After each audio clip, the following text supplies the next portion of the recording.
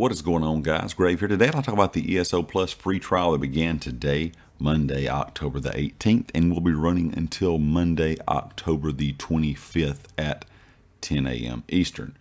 During this trial, you'll have access to DLC game packs like Elysium, Thieves Guild, Dark Brotherhood, Shadows of the Hist, Morrowind, Horns of Reach, Clockwork City, Dragon Bones, Somerset, Wolf Hunter, Murkmire, Wrathstone, Elsewhere, Scalebreaker, Dragonhold, Horrorstorm, Greymore, Stonethorn, Markoth, Flames of Ambition, and Waking Flame.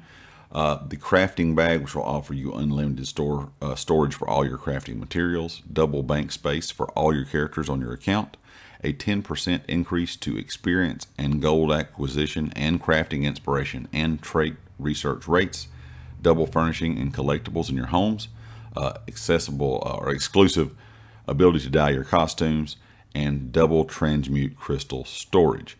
So this is a great time. If you've never had ESO Plus before and you're new to the game, this is a great time to hop in the game and try it out. The only things that do not come with this, of course, is the newest story DLC. Blackwood is not going to be included in this, of course, even if you're an ESO Plus member. None of these big story DLCs that come out, the one per year that comes out, is not included with this. Everyone has to purchase it. Another thing that's not included with this, of course, is the crowns you get per month. If you do purchase ESO Plus each month, you do get a certain allotment of crowns each month. But besides that, you know, you're getting everything else that the ESO Plus members get. So this is a really great time to hop in. Like I said, if you're new to the game, try out ESO Plus to see if you enjoy it. Or if you're a person that plays all the time, another good time to hop in, do some farming, get your crafting bag filled up with all the farming materials that you need for whatever you'd like to do in game.